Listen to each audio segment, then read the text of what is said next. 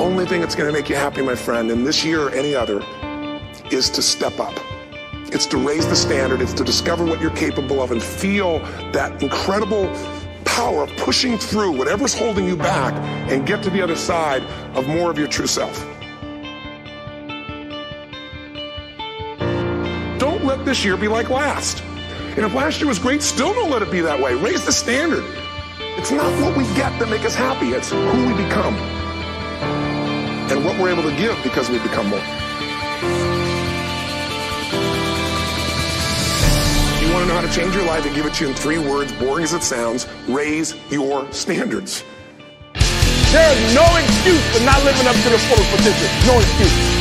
And I stopped being a victim. I stopped saying I've got to wait for good things to happen to me. And I said I'm going to grind. I'm going to fight. I'm going to work. I'm going to press forward. I'm going to learn. I'm going to do everything in my power. Every single day, I'm going to do everything in my power to become a victor and not a victim. Winners win and losers lose. I can't explain it any better than that. But winners win. And if you create a culture of losing, if you keep being a victim, it's going to become a culture.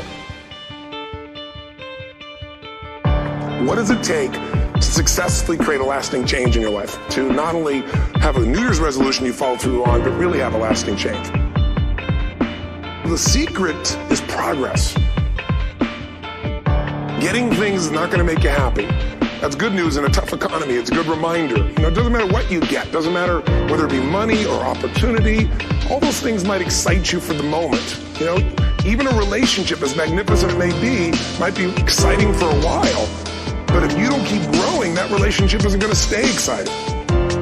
Progress equals happiness. And if we can make progress on a regular basis, we feel alive. And that's why at the beginning of the year, we get this thing like, okay, I can have this fresh start. I can really do what my soul desires. I can expand. I can grow. I can improve. I can change. Or maybe better than change, I could progress.